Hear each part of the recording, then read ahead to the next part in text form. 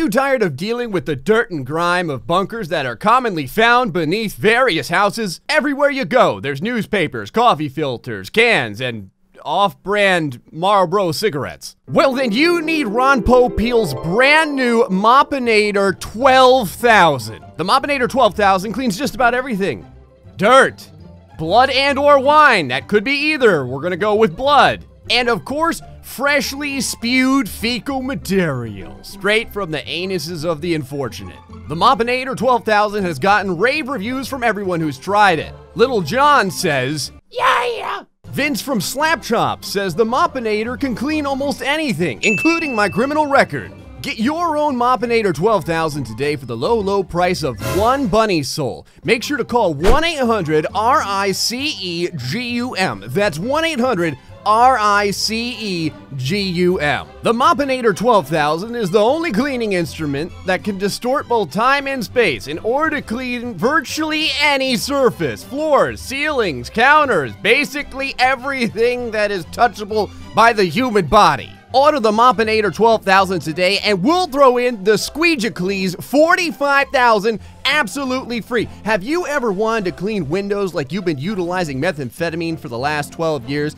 Then you're gonna need the Squeegiclees 45,000. Get your Moppinator today and don't forget, if it's good enough for fecal material, it's good enough for you. Hello, everybody, GrayStillPlays, we're back with more House Flipper. So someone had mentioned to sell the money in the huckster's house. And we're gonna do it. You know we are, okay? This cash isn't going to be sitting here unscathed. The only issue was we have some extra stuff we have to do in here. But after we do it, we're gonna head back over to the Just Married house and we need to make it the most incredibly expensive apocalypse house ever made. First things first though, these doors gotta go. They're hurting me, they're hurting the gods on Mount Olympus, they're basically ruining lives and I'm not gonna stand for it any longer. So we're gonna get rid of all of this crap. And what kind of door, what is our actual oh, I removed the front door as well. We don't have a front door. Then I guess I get to decide what the new decor for doors is going to be. Oh, let's see what we got laying around over here. Let's do the, let's see, blue on black. Yeah, let's do blue on black. There we go. We're gonna do one of these. It's kind of a, yeah, it should work fine. Now, the only issue is, I think, if I remember correctly, there's no black interior door, or is there? Oh, there is, but I don't know if it's the exact same color. I'm just gonna hope that it is. Oh yeah, it's perfect. It's the exact color I wanted. Okay, good. Let's go ahead and slap down a whole bunch of these right quick. Good. That's hot. One more of these right over here. Now, before I forget, hold on, let me go ahead and move the little anti-police repellent that we put down there. Now, someone had mentioned, yeah, we're gonna, there we go, just gonna scrub that up with the Moppinator a little bit, try and get all of the broken promises and other felonies off of this money before we go ahead and sell it. Now that we've done that, oh yeah, oh, that's the stuff. Oh, a couple $1,000 never hurt anybody. Go ahead and put that right like that. Okay, now that we have all that prepared, now we can grab this, throw it over here, and no one's ever gonna know the difference. They'll well, I mean, until they step in here and they like break their shin because there's like a 3-foot drop that no one's expecting. You know, when you buy a house, those issues come with the price, baby. All right, we need a nice little entertainment area to use our TV and such. Maybe like right over here. We also have an outlet right there, so it kind of makes sense. Let's get a glorious TV, throw it on there. We should have plenty of room. Oh yeah, perfect. All right, we need a lovely portrait right above the fireplace. Perfect. This picture is very interesting, says the Smoth family.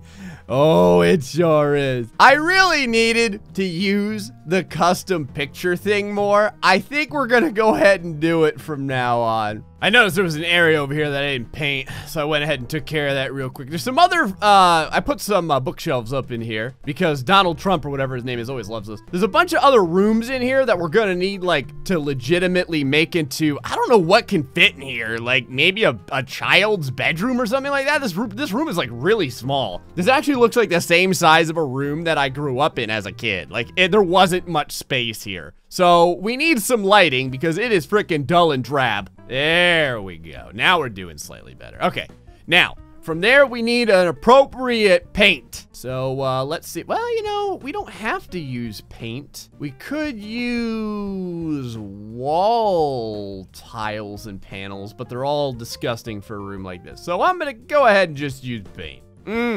Laughing strawberry. What do you think's so damn funny, strawberry? Let's find out. I don't know. It almost looks, it's so like pinkish strawberry. It almost reminds me of like the inside of an intestinal tract. That should be the name of the paint color. Intestinal tract strawberry. I think it would sell more than laughing strawberry. I picture Jason Voorhees loving this particular color. All right, there we go. I don't know why I put like a computer desk inside where the baby is gonna be. I don't know, maybe like I said, it's Dolan Trusk's baby, so he expects him to be getting very high grades in basically everything intellectually before he's like 8 months old. All right, since we took all the money out of here, I gotta make whoever buys this feel at least a little bit good. So I just went ahead and I gave them pictures of money. So when I say that there's a room filled with money, we're technically not really lying. I guess we kind of are, and I'm just trying to make myself feel better, but whatever. There, this morning yellow paint should make them feel better. All right, a couple of ritualistic candles, and I think we're pretty much set. There we go. This place is ready to be sold for the moment in time, and then we can head over to our giant mansion and do our thing. Now, how much stacks of cash will this place, this better sell for big money. Big money. I'm expecting it right now. Let's freaking sell this place. Start the auction. We bought it for $94,000. A big bedroom house suite. Wow, it's already at $135,000. Do you see what a picture does? You need it's a very specific picture, but it still counts. Let's see, 140. Chang Choi's up in there throwing his cash around. Yeah, like it ain't no thing. Veronica Lipson, also Lipton up in there. The Johnson family, Jantar family. Dolan throwing out 149,000, but there's the Smoth family. Big cash. Wow, holy crap. We are like really raking it in over here. $171,000. We gotta negotiate this. $171,000. I'm gonna want an extra $20,000 on there. It's too low. I want more money. Cool, I'll take it. You're absolutely right, you will. 98 grand. We're gonna go ahead and accept it. And now it's time to head over to our mansion. This bed occupies precious space. Thank you very much, Apocalypse Joe. Now, we didn't do very much upstairs. Well, we haven't really done anything upstairs. There's still plenty of stuff for us to do upstairs. I think that the downstairs, yep, right over here. Now, I removed a wall previously over here for the purposes of screenshots, but I think I'm gonna go ahead and put it back real quick. All right, there we go. We're back in command. All right. Now that we've done all this, we have a room in here. We have a lovely, this was the urination room over in here. So that's working out pretty good. We got all of our, all of our gas cans and our generator over there. So this is gonna have to be like the main quarters area for sleeping and stuff like that. So it's gonna be a whole bunch of bunk beds in here. All right, the bunk beds are down. Everyone's gonna need a couple of pairs of shoes just so that when they start walking through all of the dead bodies that are outside the apocalypse, they don't get like human refuse all over their feet. We need a desk in here because we're not friggin' savages. Let's, right about there. All that and because you need a desk in order to put certain things on it. So now if you go over to survival, we can put down like our knives and things here. It's like the his and her knife collection. A bunch of people that play CSGO would be very okay with this. So there's only space for 3 gas masks. So, the 4 people in here are gonna have to draw straws and see who gets to breathe in the toxic plutonium fumes or whatever once they go outside. Put a couple of med kits under there. There we have it. Oh, the one med kit isn't aligned correctly and it's gonna drive everyone crazy. There we have it. All right, we need a reason for everyone to get up in the morning. I decided to get a motivational picture. It says bad day, you thought yours was bad? It has a friggin' like cruise liner sitting on top of a house. How does this even happen? Like, what sort of tornado level apocalypse now, D-Day, frickin' cataclysm and Dante's Inferno has to happen that causes like a double V bottom giant boat to be sitting on like some dude's multiplex? Like, you know, everyone here is like, dude, like, You can't go outside, look at that, and not snap a picture. If everyone here had a cell phone right now on them that was working, they would all have them out videoing this. Now that Gray found them freaking custom. Well, now I knew about them. I just finally started using them. Now I started using them. They're gonna be everywhere. All right, let's go upstairs. We need to deal with this house a little bit. We need to make this appropriate millionaire mansion apocalypse house-ish. I think that we start from the top and work our way down. For this bathroom, I was really feeling terrible wallpaper. I don't know why, but oh my God. I forgot that I'm at like wallpaper paneling level 5. Look at the speed. It's like I'm throwing it like a touchdown past the wall. Look at it, right. Right there. That is a touchdown. That is a touchdown play. World Cup. We're playing the World Cup up in here. I'm gonna tell you what. I'm already out of panels. I gotta buy some more. I'm gonna have to buy like 3 sets of these. Hold on. I'm just gonna buy them all now. Oh my God, it's glorious. It's such a good wrist workout too, because you have to move your wrist like 180 degrees every time. I guess if I was smarter, I would have moved. Well, actually, I may still be able to do it like this. Yeah, move the panels just in front of you so you don't have to move your mouse as far. So in the previous house flipper, you guys had some stories about getting injured and stuff like that and doing stupid things. Some people said they were trying to impress girlfriends or females and things like that. Some people weren't even like, there was one where someone was like a little baby and they ended up getting injured. But in the vein of trying to impress girls, I thought I would give you my own attempt to impress someone as a younger man. It's time for Story Time with Gray, where I share with you the most inefficient and stupid ways to do things throughout your life. So, I used to be like really into mountain biking as a young kid, and my buddies and I would always mountain bike together, and there was a girl that would mountain bike with us, and this is like, it's kind of difficult maybe to exactly picture, but she was like a tomboy. Like, how do I say it? Like, she was a tomboy that cleaned up really good. So she still had like long blonde hair, and she would still wear dresses every once in a while, but like she was on the volleyball team and she went mountain biking with us, so she was like super athletic, and she had the same kind of humor that we had, which was very inappropriate. So we were mountain biking and there was a giant mud hole. Like, if you were mountain biking, the mud in this hole went up to, I'm gonna use spring grass, went up to like, you know, like the tops of your knees at the top of your pedaling. So the challenge was that you had to get through, you know, through one side and out the other side of the mud hole on your bike without stopping. So obviously we're all trying to, oh, by the way, I just got the faster painting, so now it looks like I'm on, you know, freaking LSD painting. Actually, that wouldn't make you paint any faster, but I appear as if though I'm painting very quickly right now, because I am. So we're all gonna try and impress this girl, and we're all gonna bike super, you know, we're gonna bike through this gigantic mud hole like a bunch of idiots. So the first guy goes, well, kid, again, we're all young, probably like 13, I think, at this point, and he gets through the mud hole. And you could see he was like really struggling, like he almost didn't make it. So, and what we did was there was kind of like a hill, so you would get a bunch of speed going down that hill, and then you would hit the mud hole trying to get through it and just pump your legs as hard as you could trying to get through it and out the end and not get stuck in the mud that was in the mud hole. So my other buddy went through and he made it through too. He made it through the other side. And at this point now, if you're trying to impress someone and there's 3 guys and 1 girl and the other 2 guys get it done, you know that if you don't do this, you're gonna hear about it and you're gonna feel like a jackass forever. So I was like, great.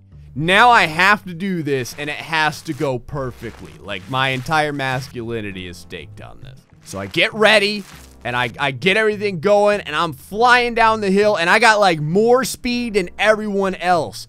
And I hit the mud hole faster than anyone, and I'm powering through it, and I'm like, in that moment, I was like, man, these guys were like really struggling, like they were having a problem with it. I'm not feeling all these issues. Like, I'm gonna make it through and make it look easy, and then I'll really look cool in front of this girl. And all of a sudden, my wheels locked up in the mud. Like, I hit a patch of mud that was so deep that I freaking flew over my handlebars about 12 feet from my bike. like flipping over, completely flipping over with my feet flying through the air. I hit the mud. I was completely submerged and everyone's like, oh, and I pull myself up and my bike is still standing there, like perfectly erect in the mud because of how deep it was, just hanging out. And I was completely soaked from my shoes to my hair and everything in mud. Like, I actually looked like I was trying to get as muddy as possible. Needless to say, that first guy that got through the mud hole, him and that girl started dating like 2 years later.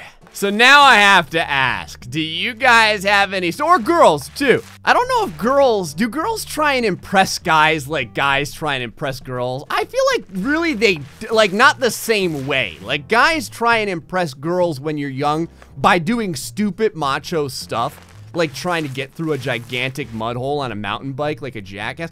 I don't know if girls really do stuff like that, but I'm gonna go ahead and ask. Let me know in the comments section. Do you guys have any stories about when you tried to impress a girl? And then do you girls have any stories where you tried to impress a guy? I actually want to see the differences. Like, I'm very curious. This is a good social experiment. I want to see what the differences are between the stories of the guys trying to impress the girls and the girls trying to impress the guys. Now, like 80% of my demographic is male, so I'm expecting a lot more male stories, but I mean, you never know. So we've talked about the apocalypse going on outside, but we never got to see it. So now what I'm doing is I'm getting pictures down. So now it'll at least kind of look like it. I got a whole bunch. All you have to do is go online, man, and type in like apocalypse backgrounds. There's all kinds of cool stuff. Look at this one, just barely fits. Oh, it's perfect right there.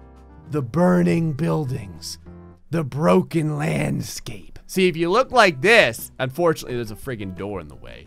But if you look like this, it looks pretty legit. Like you could probably, I don't know, like you could probably take one of these and make it like really small or something, and then like shove an extra one up here. What size can we get this thing in? Hold on, if we make it like 1.3, I think we'd probably get it in maybe. Oh, look at that, just barely there. Now you can't really tell. Now it looks appropriately sad and apocalyptic. And then you need something down here. Maybe I'll put like a bunch of desks or something. There's really nothing that's like the perfect height for this to like hide the green of the wall. The safes are pretty good. Like we could probably just use like a wallpaper and like a brown wallpaper or something like that, and it would blend in with the apocalypse scene. I actually really like that. Like that looks pretty cool like that. Now this could be like another command center. I could put some computers and stuff over here, maybe some things on the table. You know what I just realized?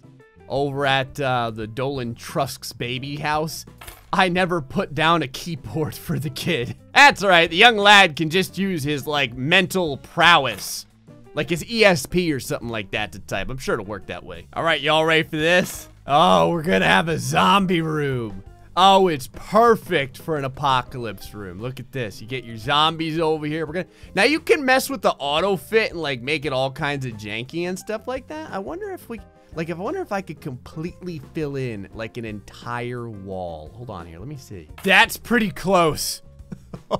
Great pictures. I love these people. Like, no matter what I put on the walls, they're like, that's a fantastic picture. It looks great. Oh, yeah. It fits perfectly, though. It takes a little, you gotta work at it a little bit because it doesn't really tell you if it's gonna be closed or not, but that's pretty freaking sweet. All right, the beginning of the zombie room's looking pretty good. I made the walls like super dark. We need like a light switch in here. It's so dark. Hold on, there's gotta be a light switch. Let's I'll just put it like over here because I got paintings everywhere else. There we go. Now we can actually see all the bloodied faces preparing to eat our entrails and whatnot. All right.